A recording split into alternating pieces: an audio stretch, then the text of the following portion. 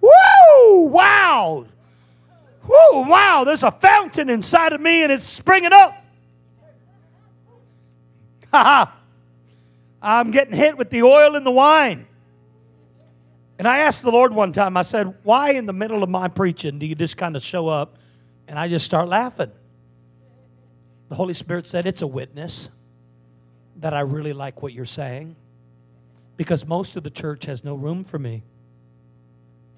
And when they say, come, Holy Spirit, come, and I come, they make no room for me.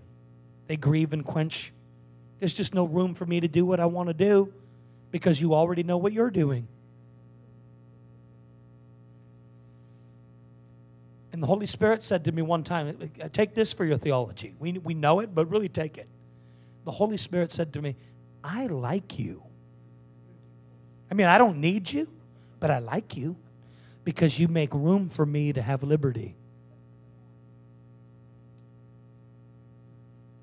You just get up and move without any agenda.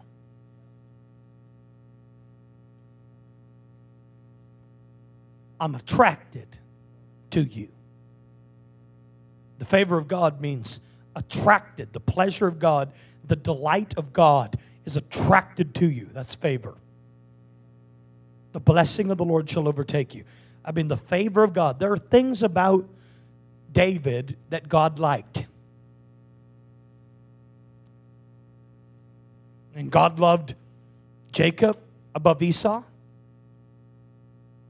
God loved Joseph amongst his all. Listen, there are people that God just really, I mean, all of us, but there is something, and I wanted to find the something. I said, God, I want to find the something that draws you, the something that brings revival, the something, because, you know, everything about me is broken, wounded, ugly in the natural.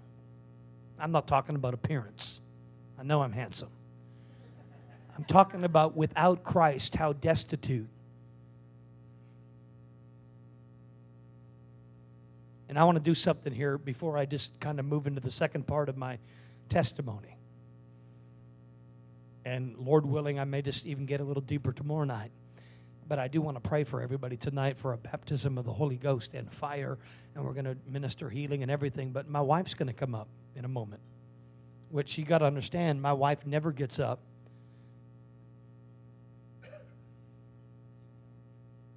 And I just told her I would just take 1 minute to kind of just help what's going to happen. If you're watching, this is great. Jessa Bentley is going to come. And I just want to say this. After 2.5 years of revival in South Africa, and spent about 80% of our time and schedule all over the world, I just hit a wall. This happened last September.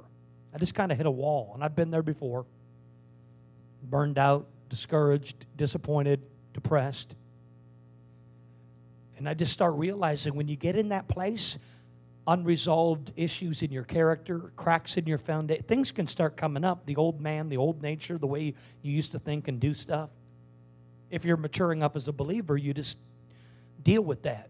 But, you know, there are times, if you got honest about it, it's Jesus is always winning, but have you ever felt like, man, I really didn't win? It doesn't have to be a public thing. It's even just in the privacy of your own life and your walk with God.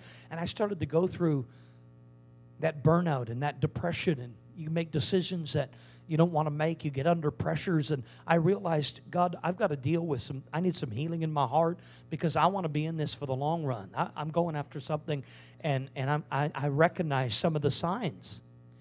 And so I started communicating to my wife. My wife said, I got to be honest, I'm burning out. I'm dealing with depression. And you come out of the high of revival, like we had a move of God in South Africa, and you come back to America, and it just doesn't happen the same. And that disappointment, and sometimes you don't even know it's coming. Disappointment is, have you ever been high and then really low?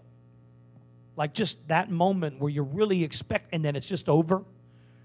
And my wife was maybe even more than me, just depressed and tired. And I said, well, you know, we're gonna take a sabbatical. I need to take a sabbatical. My health, I had some health challenges, and I really wanted to go deeper in the Lord and just allow the Holy Spirit to heal in me any resolved issues. And I said, God, I'm going to deal with these sin issues in my life, these things that happened in private. I'm going to deal with them. I'm going to go real deep. And it was like every few years, God wants to bring another layer. And I even went to counseling and therapy for 6 months. 6 months. I said, God, I'm not even crazy, and I'm going to therapy to really just make sure anything that's unresolved in my life is done. And after 6 months, you know, I came back and started preaching again. But when you're not preaching, there's no money. It was 6 months I never received one paycheck. No money. And of course, the ministry that lives by faith and revival and offerings and had very little money. And my wife was in a real hard place after 4 months of trusting God with no money, and yet God did it. And she got an amazing testimony. Her story is so much greater than mine because I've had to believe God for millions of dollars. I've had to believe God for, I need $10,000. I've had to believe God, I need $100,000 tonight, God. One time I was preaching in Africa. I had 24 hours without $1 to raise $1 million. To feed 400,000 hungry people in Mozambique, Malawi, Africa. I was in a church of 300 people in New Jersey, and I said, I have no money, and there's 300 people, and there was no television to reach. I said, I don't know how we're going to do it, but I need 300 people to give $1 million. 24 hours later, I had $1 million in commitment, in pledges, and I mean, the whole thing happened. So this story for me, you know, was a real challenge because believing God for bread, believing God for gas, believing God for the bill, for the electric bill, and I'm running a multi-million-dollar ministry. It was just, that even was more depression. Like your pride and everything you go through. So I'm going to have my wife. Can you just welcome Todd Bentley tonight for a moment? Come here. And I'm going to ask my wife to share this testimony. If you're watching, just this testimony is amazing of God's goodness and blessing because it really became real to you and how God sustained us for 6 months. But this one story is such a true principle about the hundredfold. Just share it, babe. Not just the hundredfold, but just like I felt like God really dealt with my heart in the area of trusting Him, you know, because when you go through, especially 6 months of not working and you're just depending on God, it's challenging. So for me, it wasn't just the hundredfold, the money's coming in. It's like God really working in my heart to really, you know, trust in Him. But this would happen in January, and I remember waking up one morning, and I went in, checked the bank account. Now, the night before, I had $1,000 in the bank, and I was like, good, this is going to be perfect. I can, you know, pay some bills and do some stuff and get groceries, and I'll be good.